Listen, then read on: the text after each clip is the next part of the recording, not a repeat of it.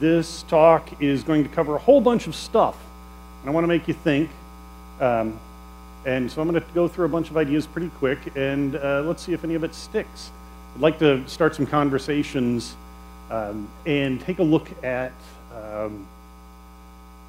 where we are in the industry to a certain extent, but look at how we got here and where we might be headed.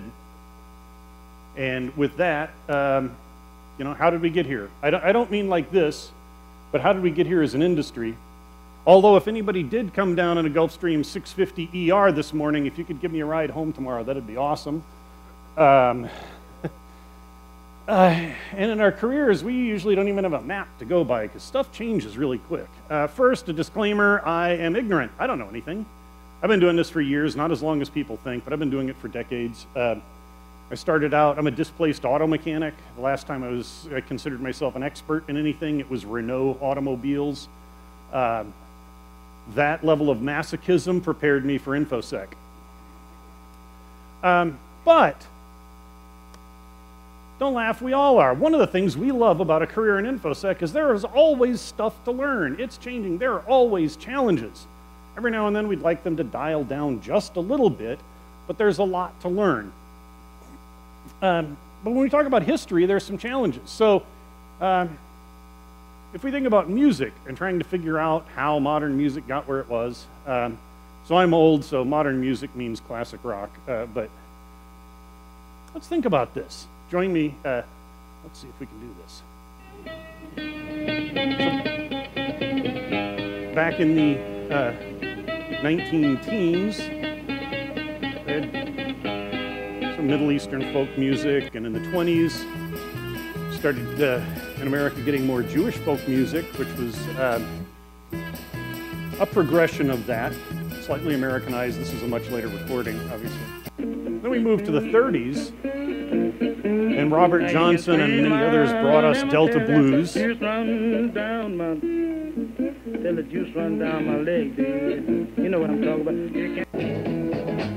Come into the 40s, we get Chicago blues, we get electric blues, we get people like B.B. and Howlin' Wolf.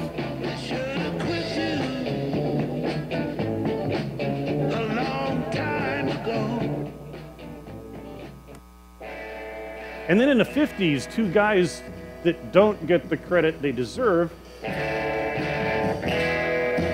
changed everything. This is Link Wray. The people that heard this song for the first time heard the first power chords ever played. When he played Rumble for the first time, he improvised it and brought us the power chord. That introduction made them perform that song 3 times the first night that he improvised it, 1957. He was a former country duet with his brother, but was trying to go electric at a time when a lot of people were. That's a 2.5-minute song. In the middle, he started playing with what, early simple shredding. And at the end, he started twisting knobs. And started playing with effects like twisting the vibrato up to 11. One 2.5-minute song did a lot to change it. And if you take those things and a logical progression, this is the kind of stuff he was doing just a few years later, which sounds like heavy metal and all sorts of things, years before that was a term.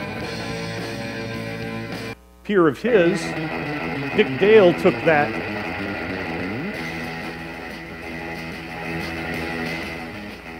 classic Middle Eastern, and then of course the one we all know him best, this one, which was made popular with the, the Quentin Tarantino movie. And so we've taken this tour of American history, and then what happens? Some Brits listen to some blues.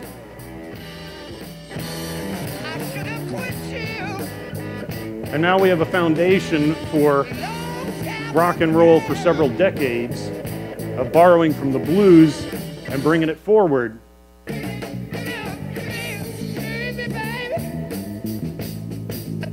Taking the bass riffs, building on them, and taking even the lyrics intact. And then there are other folks that are under, this one's just You know, where did punk come from? It was an attitude. Where did grunge come from a couple of decades later based on punk? I'd argue, if you're not familiar with these guys,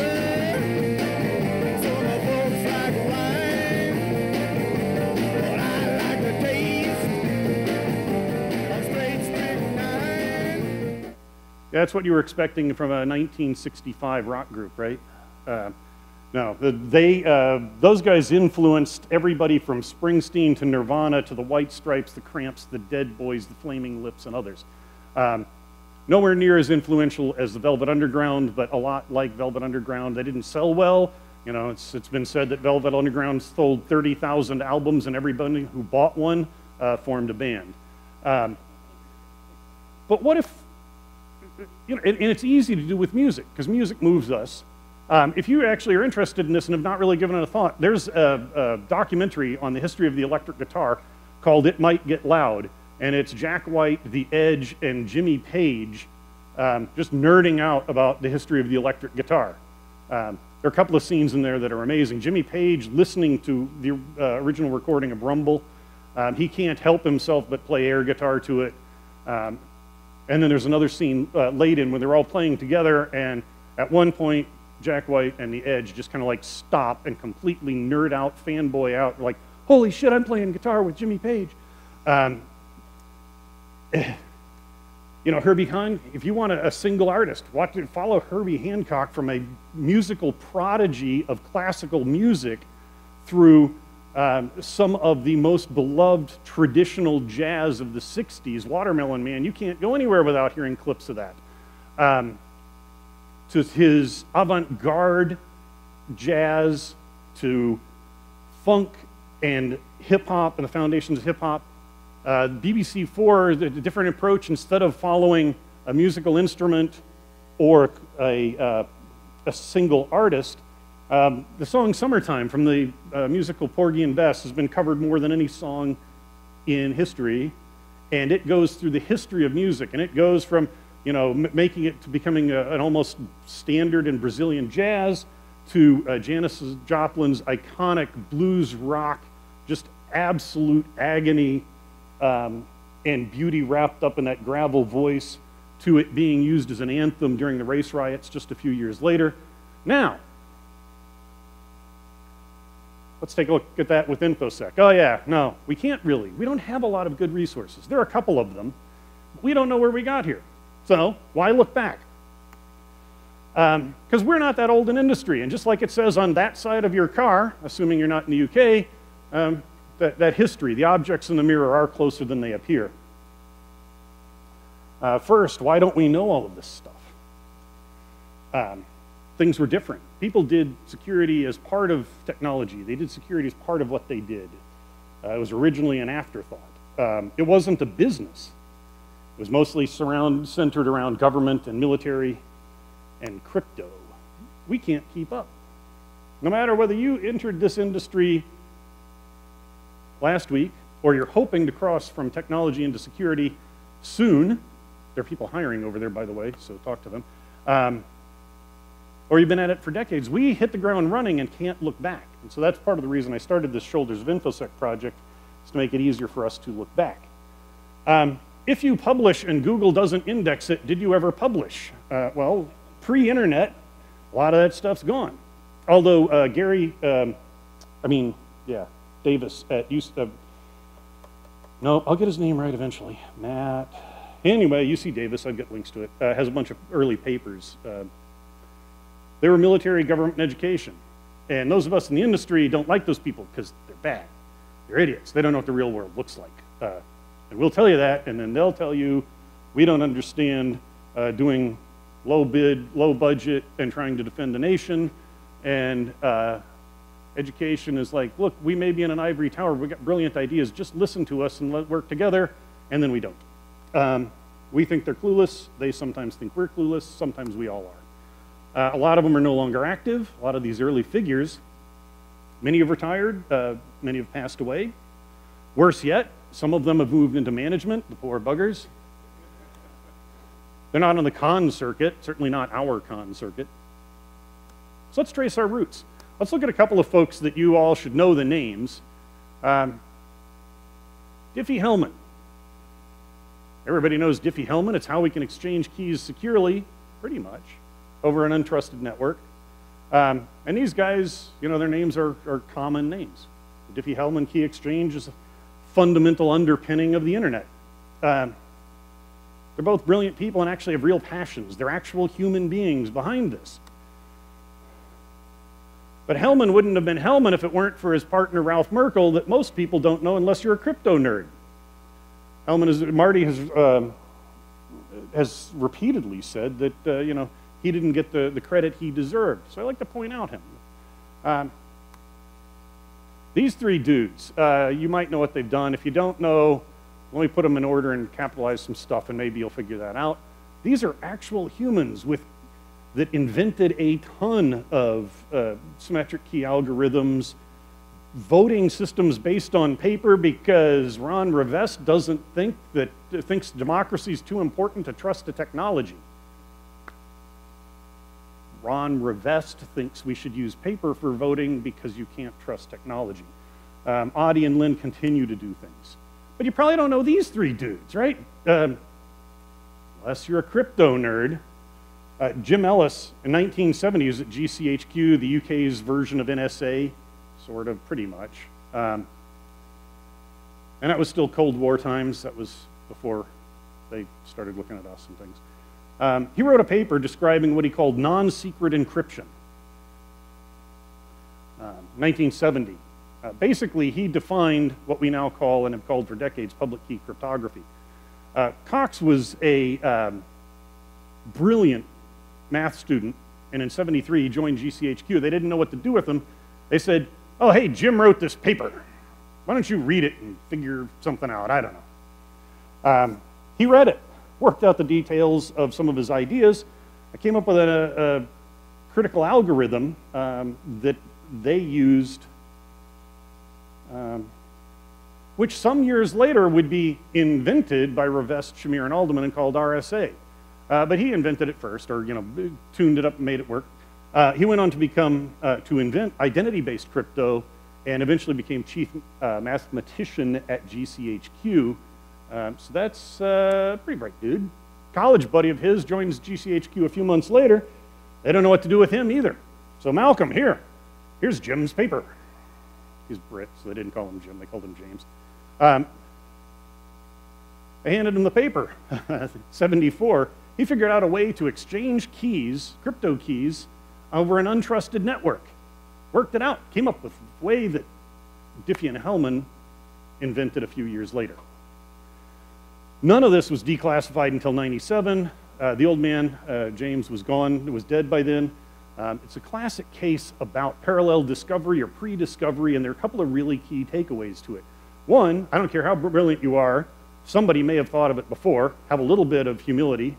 Two, that doesn't mean you can't do more with it than they did. They had this all classified. They didn't change the world with it like Rivest, Shamir, Alderman, Diffie, and Hellman did. They built the internet, privacy and security mechanisms, while these guys sat on some really cool stuff. So other people, you must know Alan Turing. Just kidding.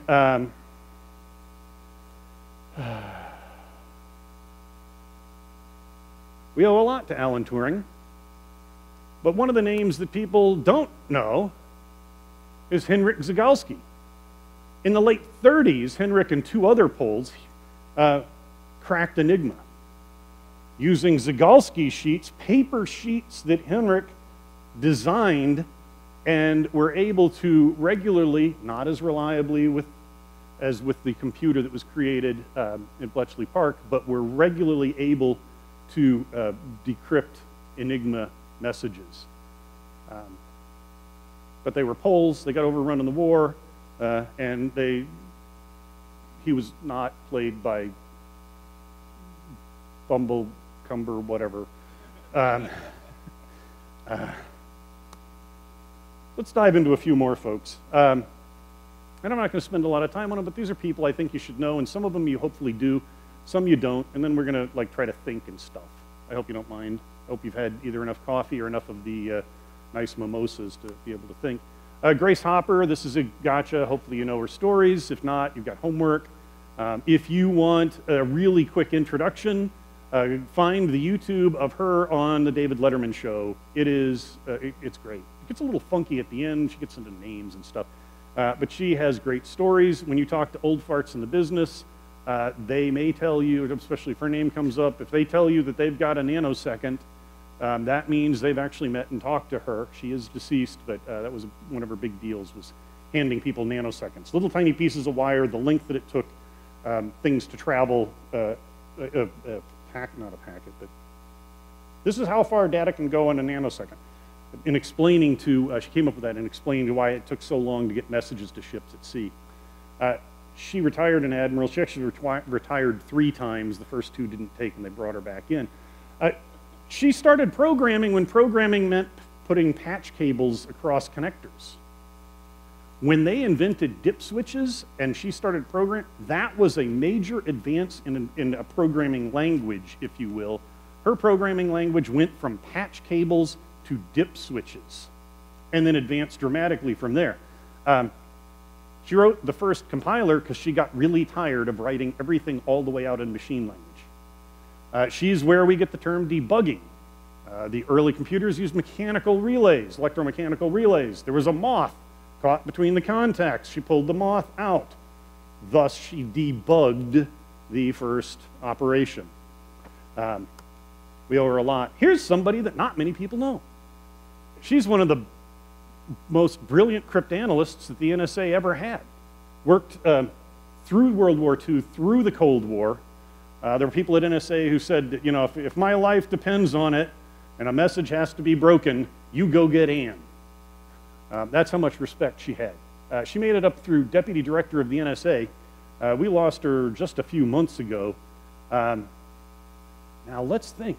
Wow, those are 2 amazingly brilliant and powerful women in InfoSec, and it wasn't that bizarre. Well, broke through all sorts of barriers. Somebody that's still with us, Spaff. If you have the chance to sit down, he's hysterically funny. He is brilliant. Founded the Sirius Institute at Purdue. They generated the first, hundreds, thousands of people with a PhD in information assurance. He rocks the bow tie, great sense of humor. His politics are extremely left. You can argue opinion with him all day. I wouldn't argue fact with Spaff. Because besides being professor of computer science, he is a full professor in philosophy, communication, electrical engineering, computer engineering, and political science. Like I said, argue opinion all you want. Fact, probably not. Folks like Dan Farmer and Gene Kim are some of his earlier stuff. He's an advisor to a bunch of things. And also, because he's been around and done a lot of firsts, he's also a bit of a historian. Unfortunately, one of the great values to me is that he writes obituaries and tributes to some of the folks we've lost. Becky Bass is another one not well known unless you're a network analysis nerd. She went by the handle Den Mother of Intrusion Detection. She found out I was still calling her that and gave me grief for it. She wants to be called the Crankill Broad. Basically, the folks that founded the network analysis, intrusion detection parts of our industry were helped along by Becky. She connected people, and she connected people with funding to make those things move forward. Went into consulting after NSA, where she was doing all that, and then when she left, she had left South Alabama to get a government job and marry a Yankee. And her dad said, that's okay, but when you're done doing all of that stuff, we need you back here at home. So when she should be retired, she has moved home to Alabama and is teaching at the University of South Alabama because they need her. She's kind of awesome like that. This dude, he might be a little young for this list, but he's got a lot of firsts. He's why we have a cert. Spaff did the forensic analysis of that. First person charged and convicted under the CFAA in 1989, sentenced to 3 years probation in 90. 3 years probation because there was no malicious intent, but he did unleash a worm on the early internet. The reason I put him here is not just that he's significant for making us address what happens when bad things happen, but because one of the things, those of us that self-identify as hackers but are in the InfoSec world, we have this struggle with hackers, right? And we talk about the reformed hacker. Right? So there's Kevin, and Mitnick is Mitnick, right? So there's whatever. There's Mark Mayfrey, who never got arrested. The FBI knocked at the door as a teenager. He's like, oh, I think I'm going to start a company, and I'm going to go pretty much straight except for hair. And that was cool. After being the first person charged and convicted under CFAA, he went on to do some stuff. He co-founded ViaWeb. He is the co-founder of Y Combinator. This year, he celebrates his 10th year as a tenured professor in computer science and electrical engineering at MIT. Should you need to refer to a reformed hacker, might I suggest someone who, yeah, Robert Morris. Now, meanwhile, his kid had his father spent decades at Bell Labs, worked on Multics, which is like pre-Unix, worked on that newfangled Unix stuff when it was being invented. Then he left in '86 and joined NSA. And a couple of years later, the FBI and his boss called him into a conference room to explain that they were picking up his kid at school for doing what he did. He had a couple of quotes that I liked. Never underestimate the attention, risk, money, and time that an opponent will put into reading traffic. Past few years have shown us that's absolutely true. For those of you that like to do crypto challenges at cons or are into cryptanalysis, rule number 1 of cryptanalysis, check for plain text. He also had rules for securing computers. He had 3 rules. Don't own a computer. If you do, don't power it on. If you have to power it on, at least don't use it.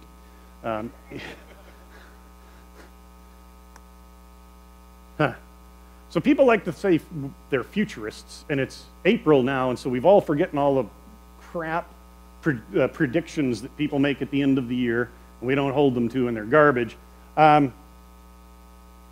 If someone were to say something like, the computer will touch men everywhere and in every way, almost on a minute-to-minute basis, every man will communicate through a computer whatever he does, it will change and reshape his life, modify his career, and force him to accept a life of continuous change. Right now, we'd say, yeah, I can see that. In 1966, when Willis Ware told us that, many people didn't believe him. He was kind of a visionary. We'll come back to Willis and the Ware report shortly, but he worked in the war on IFF, Identify Friend or Foe, and radar systems so that we didn't shoot down our own and shot down theirs. He was at RAND for 40 years, 52 to 92. The Ware report started in 67, final edition was 70 or 71, is a foundational document. We'll dig into that a little bit more in a minute here.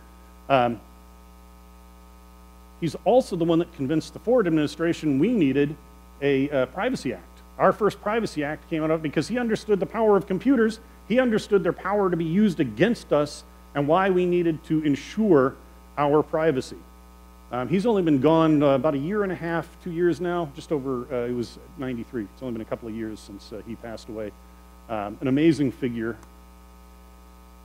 Peter Newman, when he was an undergrad, he had breakfast with Einstein, and one of the things they talked about was complexity. Complexity makes stuff hard to secure. If you chat with Einstein about complexity, you have some views on complexity and simplicity and things. And that was influential to his perspective. He was at Bell Labs for decades, then SRI, worked on Multics, and then worked on something called the Provably Secure Operating System. We kind of laugh at that idea now, but he worked on, it was actually headed in that direction before stuff happened. Editor of Risks Digest. Dorothy Denning, she's known for a couple of things. She's the first person that came up with the idea of establishing a mathematical basis for enforcing information security on a system. Lattice model of secure information flow was the paper she wrote.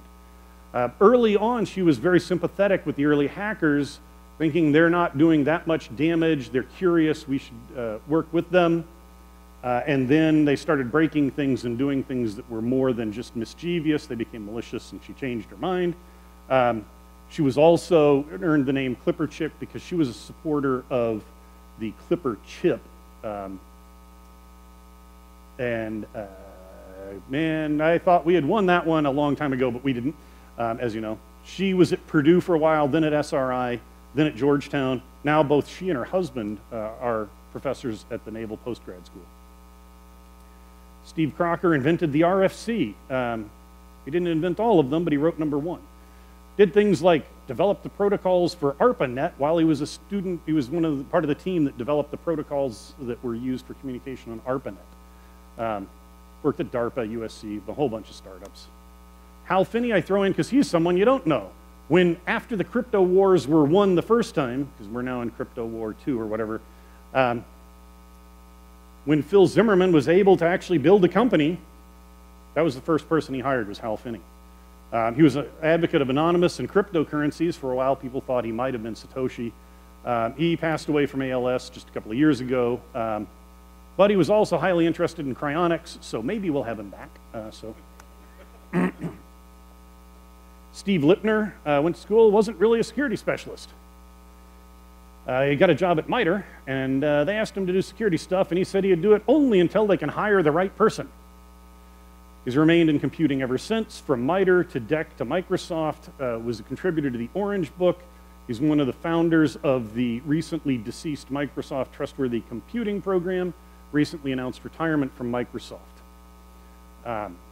Here's another one that doesn't get the credit he deserves. Bob Abbott. Movie Sneakers? Anybody seen Sneakers? Of course you have. Sneakers is based on his team, the first red team inside NSA. The James Earl Jones character in the end of that was named Bernard Abbott, I believe, Bernard Abbott, as a tribute to Bob.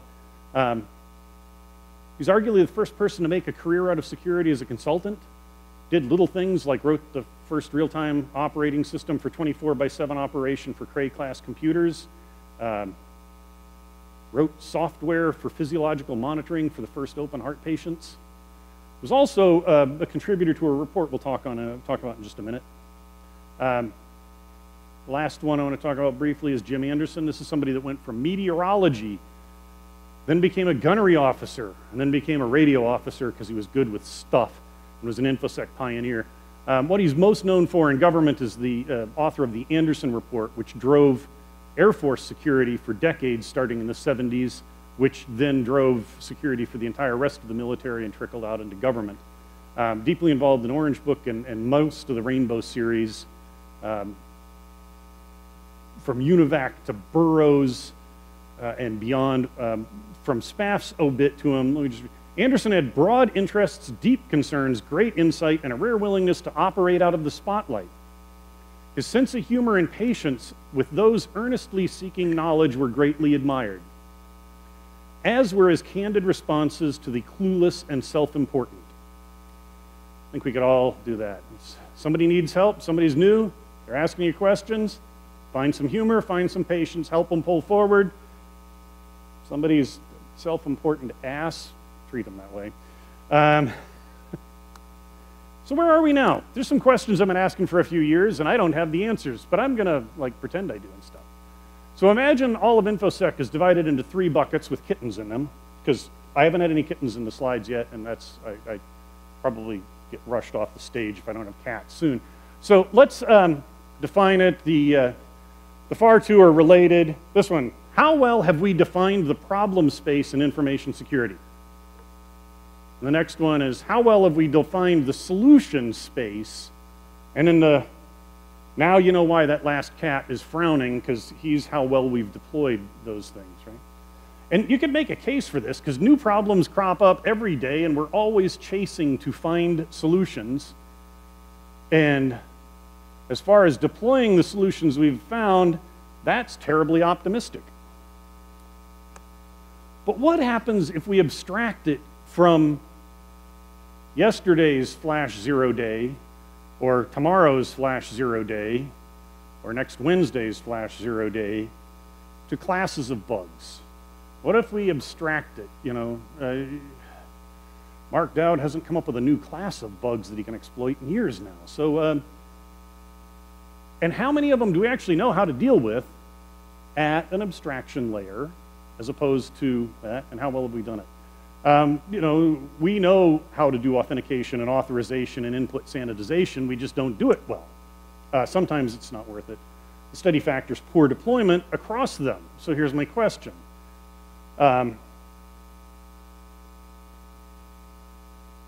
We have all these solutions that people aren't using. Stupid management people won't do what we tell them. What's up with that? 2 questions. If you've solved the problem a dozen times and no one uses our solutions, have we really solved it? If it's not a usable solution, we haven't really solved it. And then the other one we get on, not to pick on RSA because there are other cons, but that's the one that's really easy to do. Walk around the expo floor and look at the vendors selling you solutions to problems that no one has. Is it really a problem? It's like, that's a problem because I had an idea to solve it. Well, it's not your problem. So common wisdom, I've used this joke for a bit, but it's still true. You have to think outside the box. Doing security properly is like trying to nail Jell-O to a tree. Well, it turns out that if you think inside the box, it's really easy to nail Jell-O to a tree. And so as far as InfoSec, we haven't done nothing. There's a lot inside that box. By the way, my neighbors tend to think I'm a little weird. When I was nailing that to the tree in the front yard and snapping pictures of it, they were like, at least he doesn't have the chainsaw out yet. Every time I use the chainsaw, they think of Texas Chainsaw Massacre because I am, I don't know if you guys know, I am a native of Texas, almost. I was born and raised in Dallas, which is kind of like Texas, but not really. I lived in Oak Cliff, so I was south of the river, and actually grew up in East Texas the weekends on my uncle's ranch. So, like I said, almost a Texan. Grew up here in the 60s and 70s. Eisenhower baby, yeah. I still, as a non-believer, I still want to face Lady Bird's flower ranch and genuflect or something, because that's as close as we Texans get to a patron saint, right? That's Lady Bird, you know. I don't care what your politics are. Don't talk bad about Lady Bird. The worst thing you can say about her is she had bad taste in men. And, there are a lot of people that liked LBJ. My politics are, I don't even agree with myself, so we won't go there. The history of computer security. I built a timeline. This is awesome. This pretty much sums it up. Once we had fairly simple systems and we weren't worried about security. We started to freak out about security when they ran a copper wire and put a terminal over there. And then they had the nerve to run the copper wire into the next room so you as the operator couldn't even see who was at the terminal. And they kept running them further and further, and then we started worrying about stuff. Single user, single process. We had no security, but we didn't really need it. And as it got more complicated, it was theoretically possible to secure things and that people were working on it. BBN's 10X was the first attempt at a really secure operating system. They made some fundamental errors, but they were able to address them. But it was mainframe stuff, so it wasn't getting us where we needed to go in modern times. But then we got more complex, multi-user, multi-process, makes it harder to secure, but we were getting better at it. And then a handful of things happened in the middle that I believe we have to keep in mind at all times, and the Internet of Things makes this clear. We got 3 things: global interconnectivity. That meant the bad guys are, I forget who said it. The bad guys are 150 milliseconds away from anywhere in the world. Unless you're on Time Warner Cable, maybe 500 milliseconds. We got commoditization of hardware and software, especially hardware at first, which drove consumerization of it. We got computers in our homes. We started using computers in small businesses. They became more approachable. They had no security. You could do all sorts of stuff. You had to write your own programs or copy them out of a magazine or off of a BBS or something to get stuff to work in the early days, and so they had to be open and free. But we commoditized over the course of a decade or so. We commoditized and consumerized hardware. So now when we talk about the Internet of Things, why is there such a problem? All this has to do is take a temperature reading and go up or down and compare it to a clock, and yeah, we're done, right? So that's a couple dozen lines of code, and we're done. But if you do that in, even, the mortal remains of QNX or something fairly light and securable, then it's not compiled, people don't know how to do it. It's cheaper to get a cheap full processor and run a full Linux stack on that sucker to do 3 or 4 calls, right? Marcus Ranum, friend and coworker, side note, for a while, Marcus Ranum, Space Rogue, and I were on a team together. And for those of you who have been in the business a while, I want you to think about what that means. That means Space Rogue was the young idealist on our team. And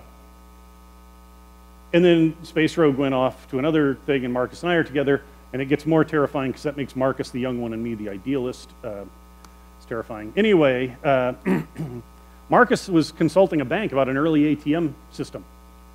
And he was like, you should use QNX. It needs to do these things. We can do this. I mean, you can have a stripped down, lightweight, fast code. Nothing's perfectly secure, but you're going to reduce your attack surface. They're like, we're going to use Windows NT4. Why would you do that?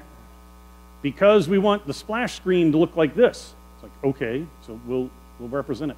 Yeah, but they developed the splash screens using PowerPoint, and it has to be something that supports PowerPoint Viewer, and thus the bank rolled out NT4 Workstation for ATMs. Commoditization of hardware and software led to stuff like that. The great thing is they're not running NT4 anymore. They're all running Windows 98 and XP. Problem solved.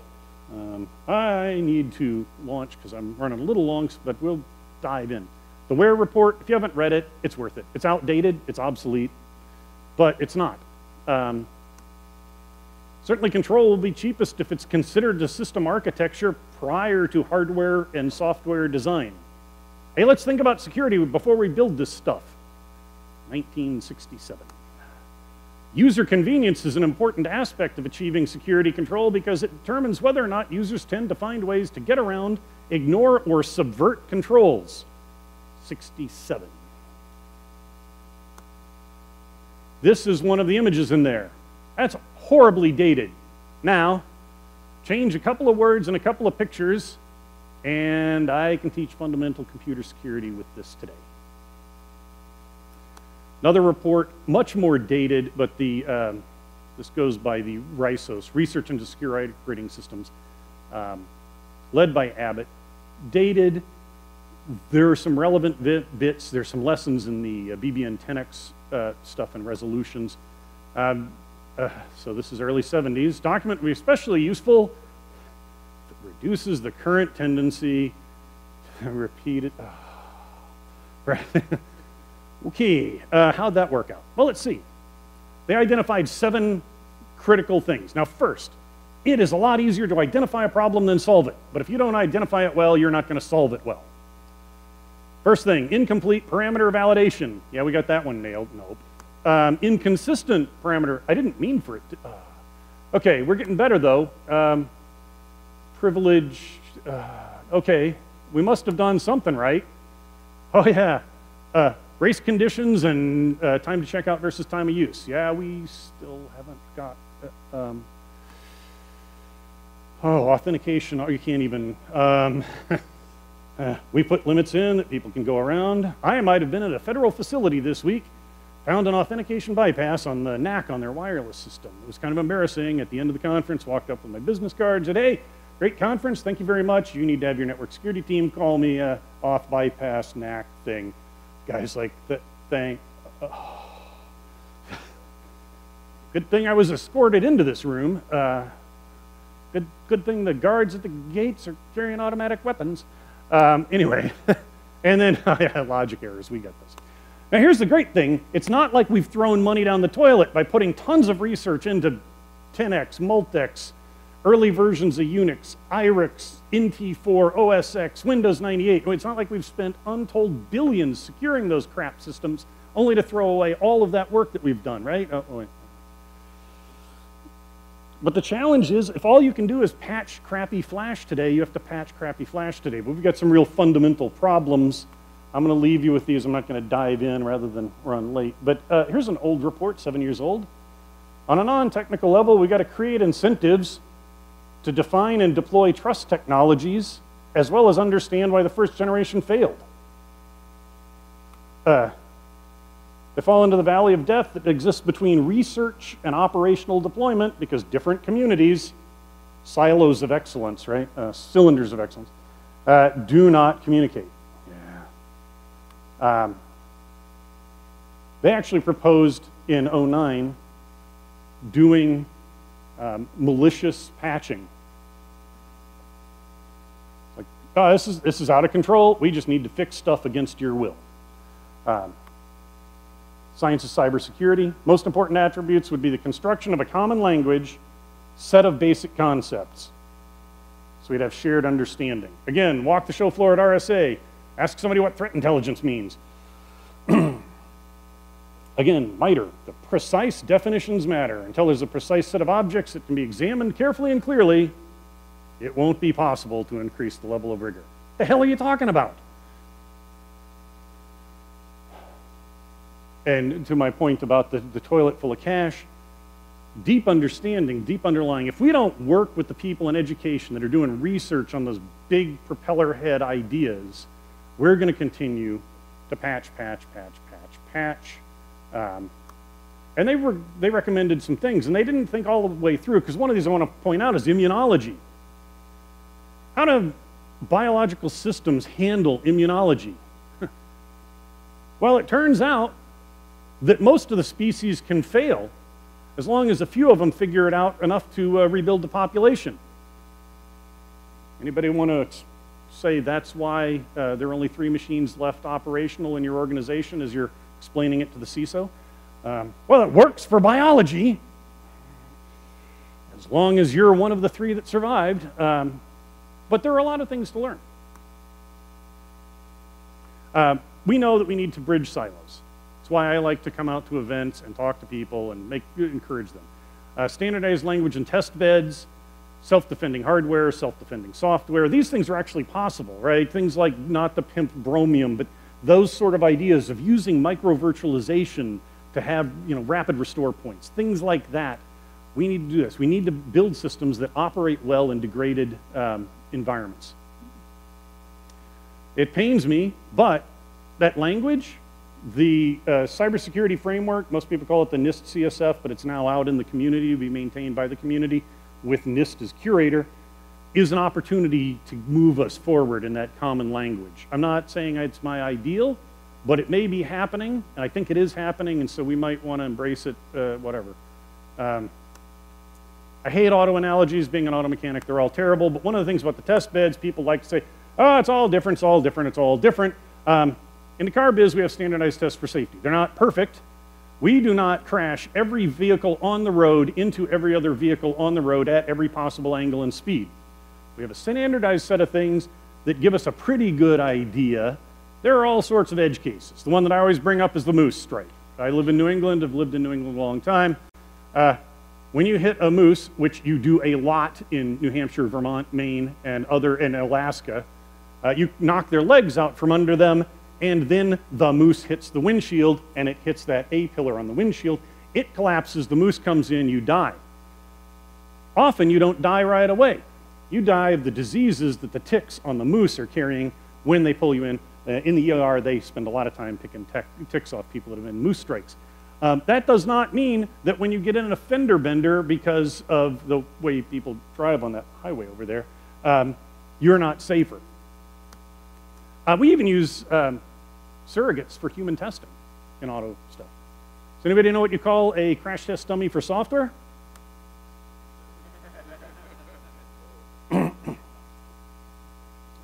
shouldersofInfosec.org. I have a bunch of, it's a really crappy wiki, but it has a lot of folks on it, a lot of references, links to other things. If you're interested in some of the folks that came before, go out, check it out. I will be around all day and into the evening if you have any questions.